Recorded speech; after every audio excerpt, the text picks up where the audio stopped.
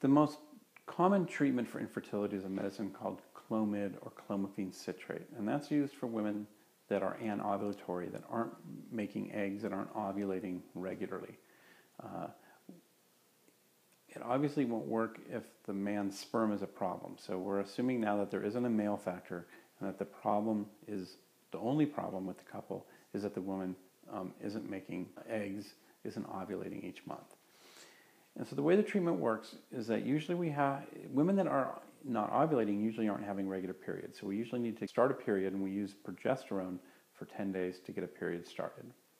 Now once the period starts, it's very important that we're all on the same page about how we're defining cycle days. And so the very first day of bleeding is considered cycle day 1, and everything is timed after that. So what I recommend to my patients is on the first day of bleeding on the calendar, they mark a 1, and then they fill the rest of that month in, 2, 3, 4, 5, 6, 7, etc. Because everything is going to be timed based on that. So the Clomid is generally given for 5 days, usually cycle days 5 through 9, although it can be started on cycle day 3, but 5 through 9 is sort of the classic approach. If the Clomid is given on cycles day 5 through 9, you expect ovulation to happen somewhere between days 14 to 16. And so after the Clomid is done, a woman wants to have intercourse about every other day. It turns out that intercourse every other day is really the ideal frequency for conception. Intercourse more frequently than that can dilute the sperm down, and so each ejaculate has less sperm. Intercourse less frequently than that has a chance of missing the ovulation. And so generally we recommend every other day intercourse. But honestly, if the mood strikes you and you do it more often, that's not a problem. If you miss a day, that's not the end of the world. But generally, for about 10 days, 7 to 10 days, you want to have sex about every other day during the time when you expect to ovulate.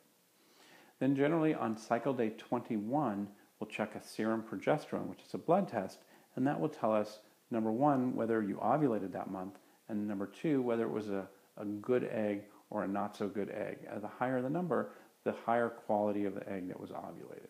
And so that 21-day progesterone gives very important information. And I'll usually have patients come back after that. We'll go over the cycle, make sure things were done correctly, check that 21-day progesterone, and do a pregnancy test, and hopefully the patient is pregnant at that time. The usual starting dose for Clomid is 50 milligrams, which is how it's packaged as one pill.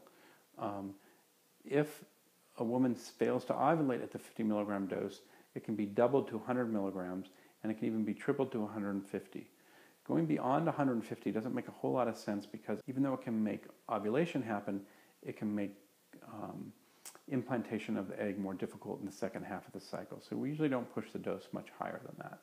In my personal opinion, if a woman is not ovulatory at 100 milligrams, then I usually start a second medicine called Glucophage or metformin, which is really a diabetes medicine, but it can help quite a bit. And so in women that don't ovulate with the Clomid, about 80% of those will ovulate if you add the Glucophage. And that needs to be a pretty hefty dose, about 1,500 milligrams a day, usually divided up 500 milligrams 3 times a day.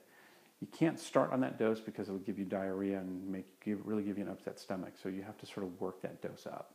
But once you get up to the dose that we need, then we start cycles again with Clomid, and usually people will ovulate at that point. So for a Clomid cycle, it's Clomid 5 days, cycles day 5 through 9, timed intercourse for 7 to 10 days after that, a progesterone on day 21, and then a visit after that to go over the cycle and hope that pregnancy occurs. Now it often takes several cycles, even once we get somebody ovulatory, before they actually get pregnant, because not every ovulatory cycle will result in a pregnancy. So you have to be a little bit patient with this.